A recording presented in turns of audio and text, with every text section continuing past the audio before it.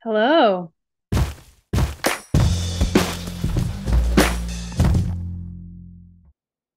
Stop video. There we go. Yes, perfect. Nice to see you. Yes. Hi, Summer Rain. How are you doing? It's very nice to see you. I just had a wonderful experience going to the Liberty Hyde Bailey Hortorium, the herbarium at Cornell University.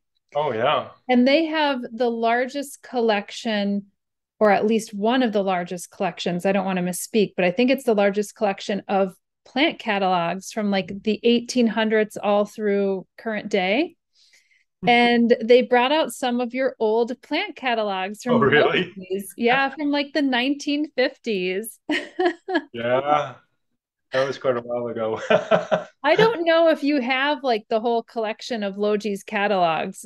I, we have quite a few of them going back probably into the 40s. I don't know if we have the original sheet of paper that was Yeah. created.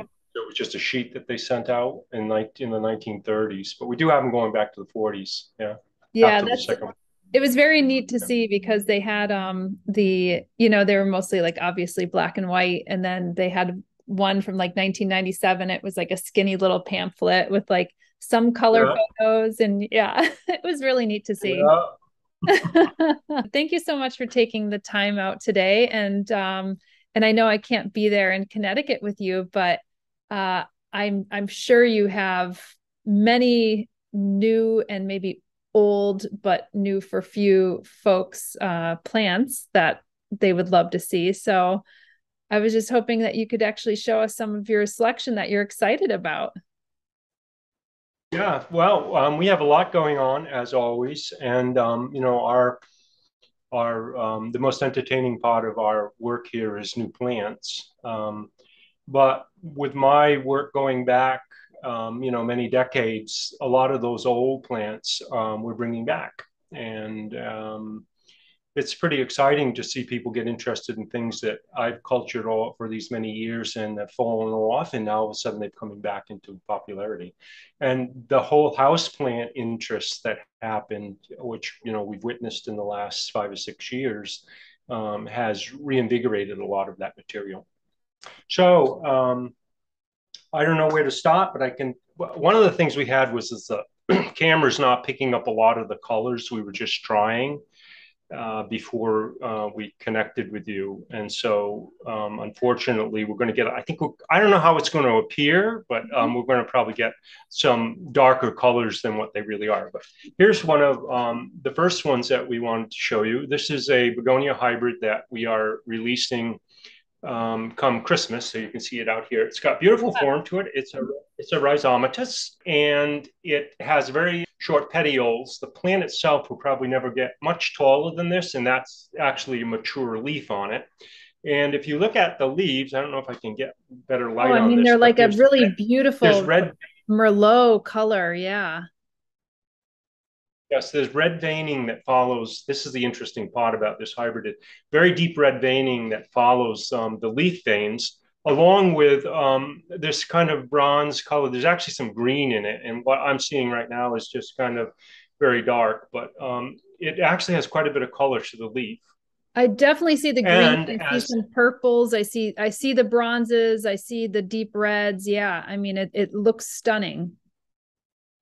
Yeah, and like all rhizomatous, not all of them, but many rhizomatous, they changes with the season. So summertime, for whatever reasons, probably the intensity of light, they get very dark.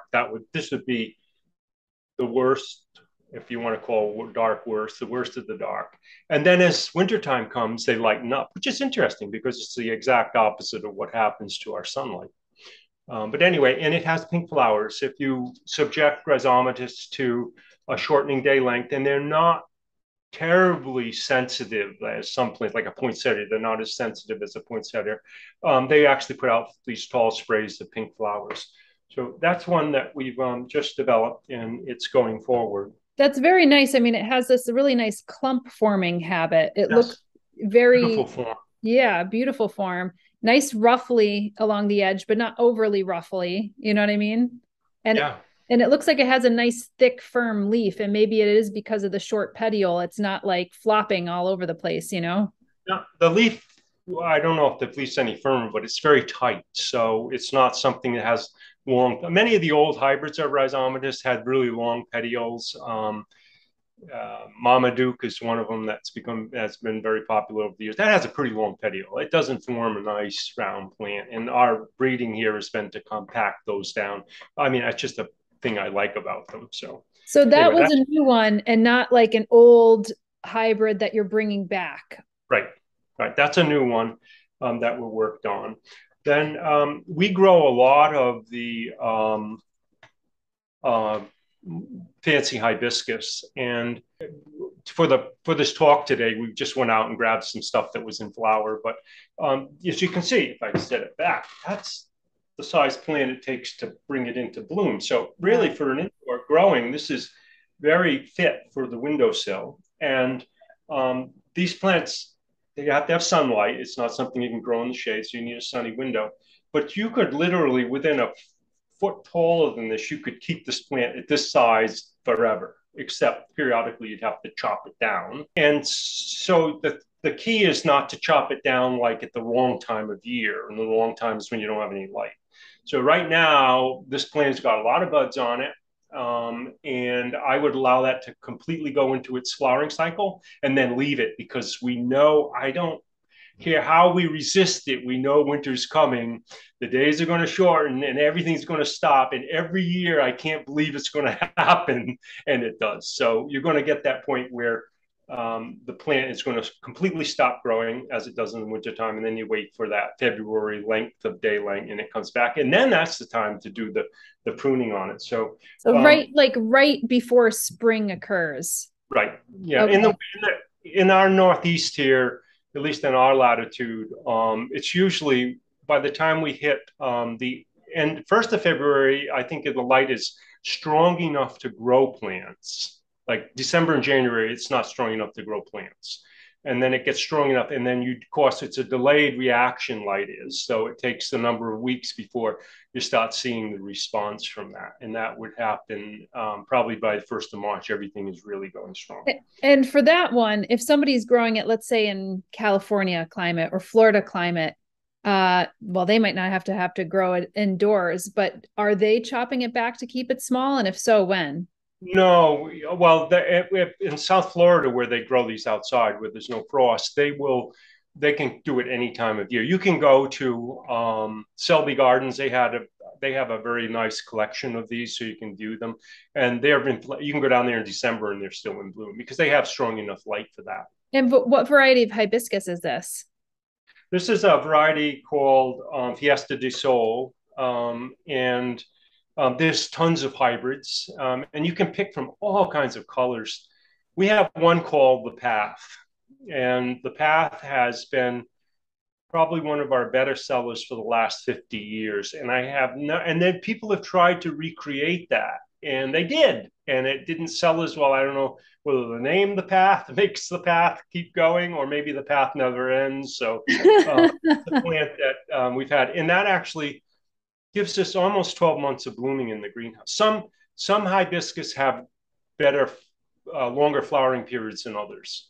And most of the breeders that work on this don't think about us in the north, so they don't necessarily select for that. It's something that comes into the greenhouse and then we watch it go forward. Yeah. Well, that looks incredible. It looks like almost like a dripped wax, the kind of wax that people would use for their envelopes, like right in the center of that flower. Yeah. Yes, it does look like wax. Yeah. It really does. Yeah, and there's so many colors you can choose from. So anybody that has sunny windows and loves beautiful flowers, you should try some of the fancy hibiscus. There are other varieties that are also very good, but they often are smaller flowered and they tend to be a little more leggy. So these plants really, I don't know, the breeding on that has really shortened them down. They just have very tight internodes, basically. Yeah.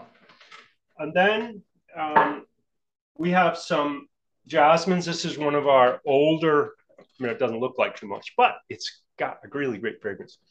If you smell that, it's just so sweet. And this is Grand Duke, which is a very tall growing sambac. So the sambac's, all of them are very free blooming. This is probably the least of them in that it does shut down in the wintertime.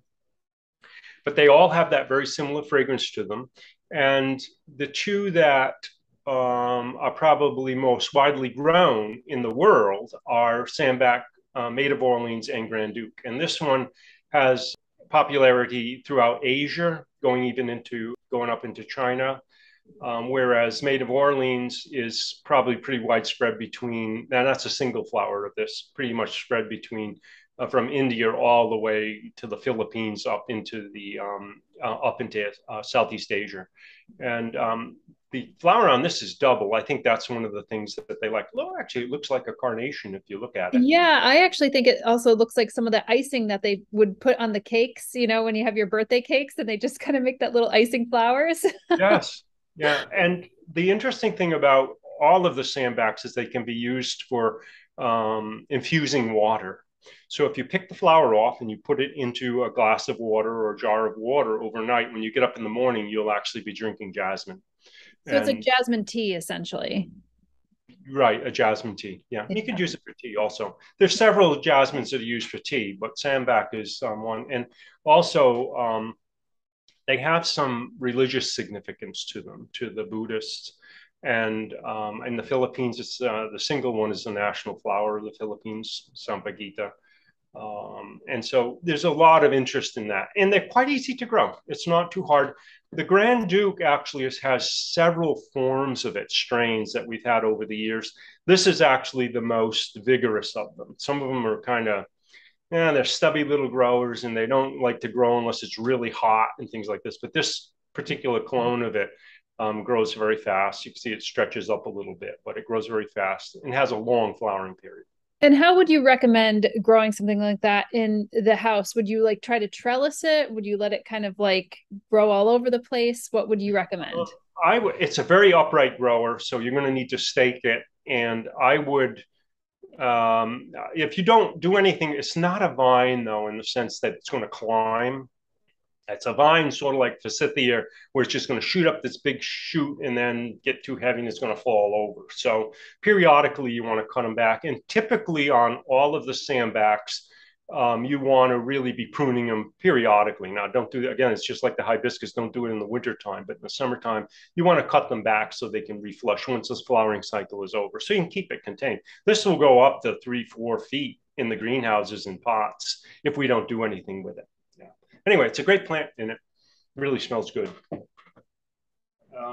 Next we have, I don't know if you can move that over. Oh yeah, we could see it. It's very. So this is the Australian, this is our Australian bloodlime. There's several names for it. We've had it in the greenhouse for at least a decade, and this plant is at least that old. 10 years old. It's a plant we have to graft. We put it onto a understock that has fairly good resistance to disease. And it has got to be the most prolific producing citrus that we grow. And we grow a lot of citrus here at LOGEE'S. And does it taste just like a lime or does it have some other type of nuance to the flavor? It's a finger lime. So this is a hybrid between Citrus australasica, or microcitrus, sanguinea, which is red, and the Rangpur lime. And that's not really known, but that's what they think it is. And it appeared obviously in Australia where they grow it, and actually they're growing it commercially.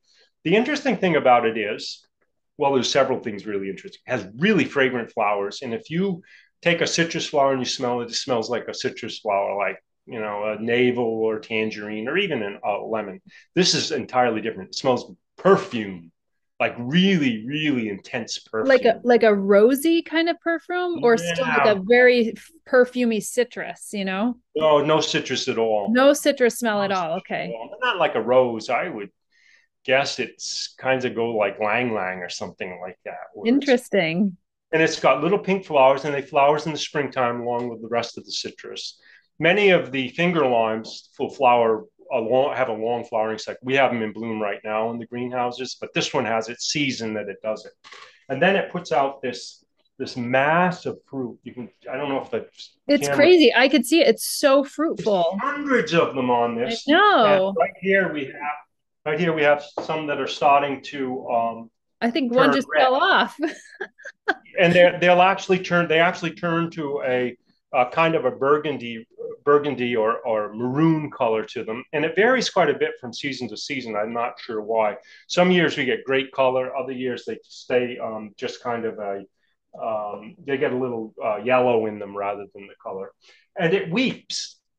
The So this isn't a foliage is plant. beautiful. Yeah, the foliage is beautiful. Is it weeping because it's so heavy and laden with fruit? No, No. it's a weepy plant. Huh.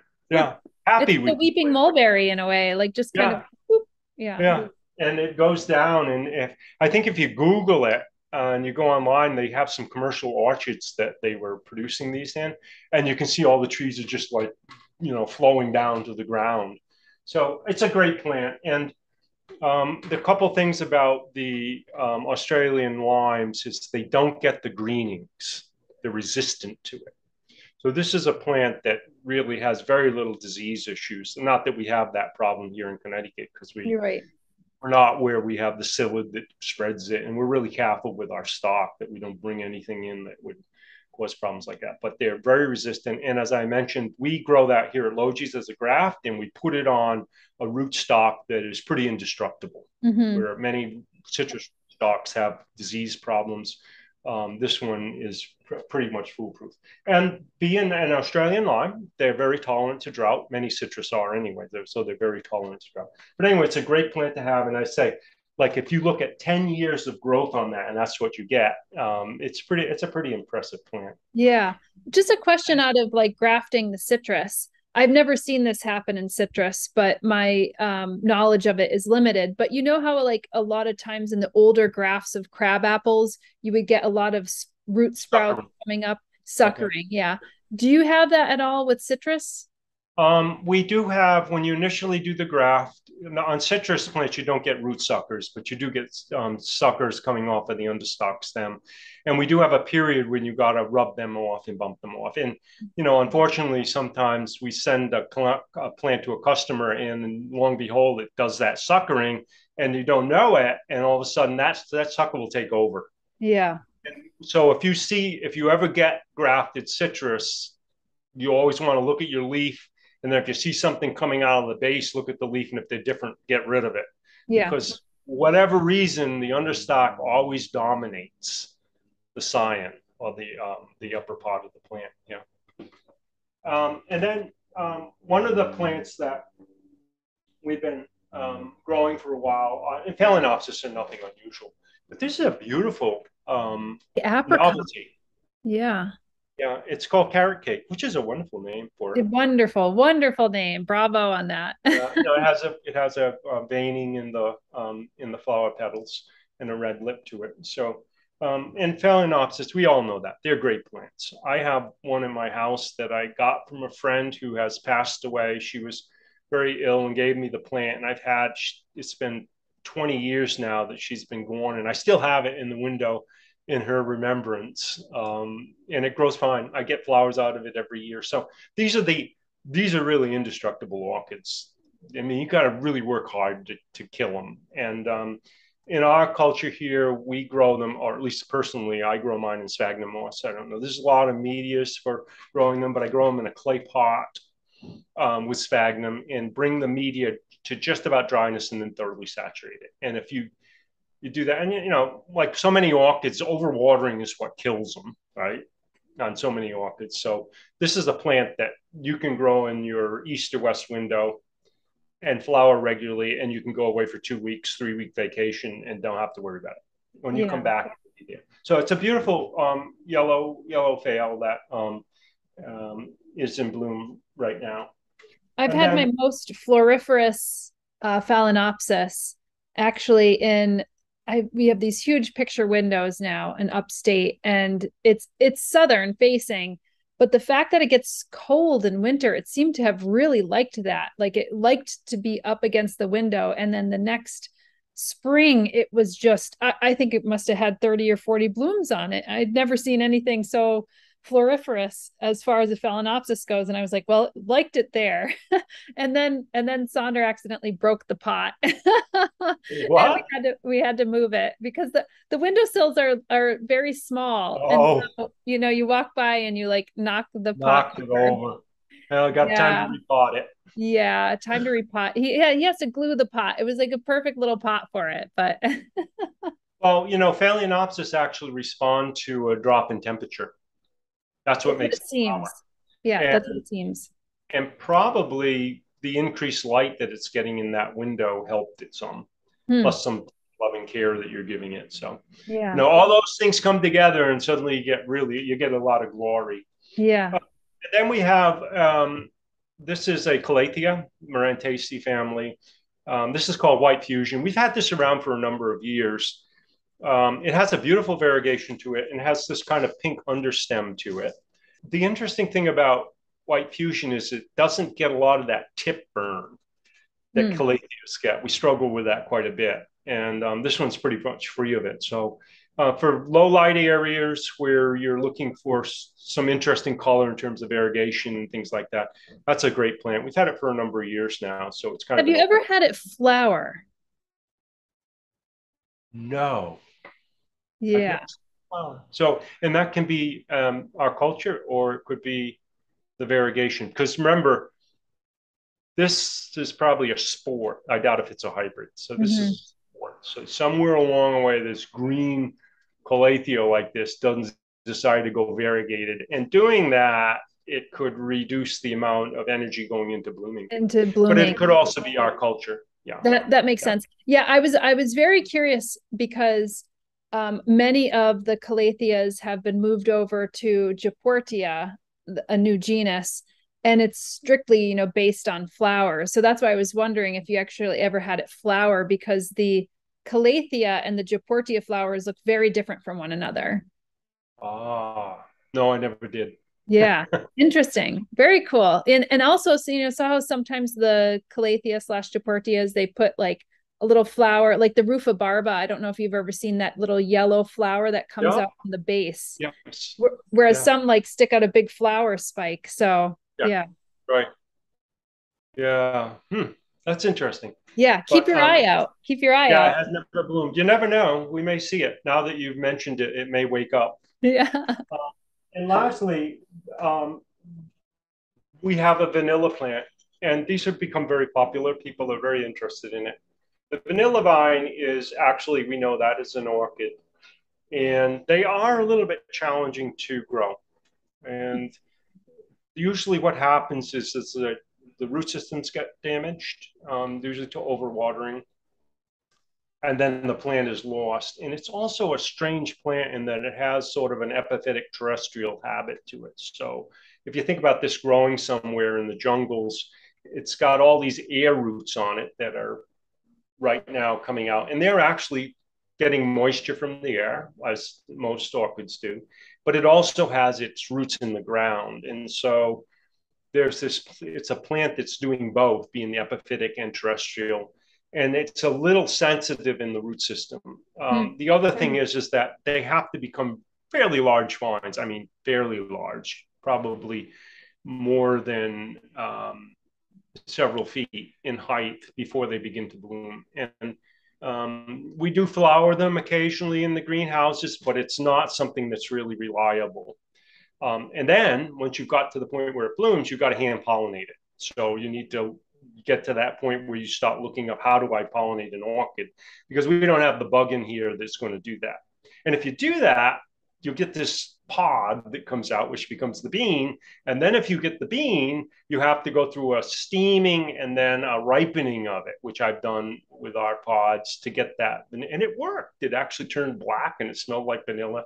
And I think I ground it up and put in alcohol and then ended up with vanilla flavoring that I made some cake with or something. This is I a thought number you of were years gonna say, ago, hey, but I had to go from this year and go through the whole process to get it done. It you was a had like long, one Logie pod and then you auctioned it off on eBay. yeah, right. No, you enjoyed it. You enjoyed it in cake. That's amazing. Well, what substrate are you actually growing those roots in, considering that it is an orchid and that it does have some sensitive roots? Are you growing it in something like sphagnum, or are you growing it in something different? We grow ours in sphagnum, and we don't have a lot of problems with them, but people do. And Mhm. sphagnum is a really great substrate for growing many things, but it does hold a lot of water, and it's also about the type of sphagnum you're using. So I know with orchids, they really like that heavy fibrous stuff. There's some of the South American or New Zealand sphagnums, and you can buy those. They do sell them. Are probably better for this kind of work. Um, Interesting. yeah, and we grow a lot of things in sphagnum moss, and the stuff we get is both that, South American or New Zealand, but we also use the Wisconsin or local sphagnum. And sometimes when I'm out foraging for mushrooms, I get into the wooded areas where I find clumps of it, and I usually fill my backpack with it so that I can bring it back to have that special. And there's many species of it. We don't really know that because most of us are not sphagnum geeks, but there's many species of it, and some of them, even the local ones, are very, very high quality. Yep. How important for some of the plants that you had shown us, especially, maybe the hibiscus or the vanilla orchid or anything along those lines, is it important to have like airflow in and around your plant, or do you think that does not matter so much? Um, Air movement is really important for all plants, and I don't know if that would makes the difference totally into whether you're successful or not. But in our greenhouses, we have fans running all the time, which is kind of annoying because some of them are pretty noisy. But we always have some air movement, and I'm not the one that figured that out. That's going through scientific review and testing and so on. So if you can, even just the smallest amount of air circulating, because houses can get pretty stagnant, and you really don't want that. Well, thank you so much, Byron. I really nice. It was very nice seeing your face and also all your plants and flowers. Yeah, Awesome. great. Yeah. Glad Well, to see you yeah. again. Yeah. Yeah. Same here. So what's next on your escapades up at LOGEE'S, just out of curiosity? Oh, well, we rebuilt one of our greenhouses, our big greenhouse, which if people are in the area, they should come and see it. We Oh, cool. tore the thing down to the ground. We moved all the plants out, and we rebuilt the whole structure up, and then we redesigned the entire interior. It's really great. We got new glazing on the top, so the light level is very high, and we created kind of a. My brother came and looked at it, who hasn't been here for a number of years, and goes, "You got a botanical garden," because we put paths in it, and yeah, and we're having a lot of fun with it too. It's getting to the point now. We started it yet. We put the plants in last fall, and everything was young and trying to get going. Now we've had a summer's growth on it, so I mean it's really quite amazing. Oh, well, if we ever make it back up that way, we would love to come and see it. That sounds marvelous and a huge undertaking. So good on you. Yeah, it took us all summer to do it, and ripping we left some of the old mother plants in there. Anything that was in the ground couldn't move out. We left them, and they had to put up with all the goings on. But yeah, it's quite nice. Yeah, and we're still collecting plants. I've gotten into working with some of the Ananaceae fruit, Hmm. tropical fruit like cherimoya, Mhm. anamoya, sugar apples, and things like that. I kind of feel like fruits, like that subtropical, tropical fruits is really one of your niches, next to begonias and everything. You really like those fruits. Yeah, so we're in greenhouses, and we can grow things like that, and we try things that can be grown in containers. We wrote a book on it a number of years ago, so we tried things, and so the Ananaceae, some of them actually work pretty well. Cherimoyas are, I don't know if anybody knows the fruit, but they're delicious. They're these big kind of, oh yeah, that big, and they have these kind of gnarly sides to them. You cut them open, as big black seeds, and the fruit is really delicious. But they're usually too big. We've tried that, but the Adamoya is a hybrid between that and a sugar apple. Now, sugar apple is a little tiny plant. It'll flower 2 feet or less and Hmm. produce for you. So, and this is working out pretty well. It puts out quite a. We got probably 15 on a trial plant that we're working. We probably have 15 to 20 fruit on it, and In Connecticut here, they ripen in February, which is a great time of year to be eating tropical fruit. Amazing, And amazing time. yeah, and the question is whether you could grow that indoors. And I think the answer is probably yes, providing you have that large south window that your Phalaenopsis was growing in, Right. where you could give it, because it does have a dormancy.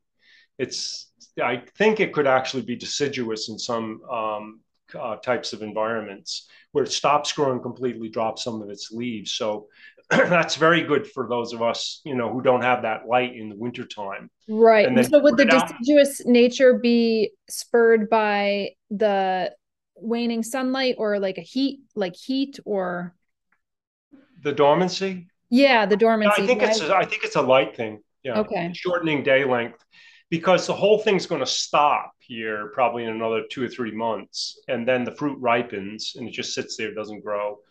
But it's not like trees have already dropped all the leaves. This thing kind of drags on with its leaves, and then it doesn't really do anything until we put it out in the summertime. And then all of a sudden it sprouts back up, and all these flowers come.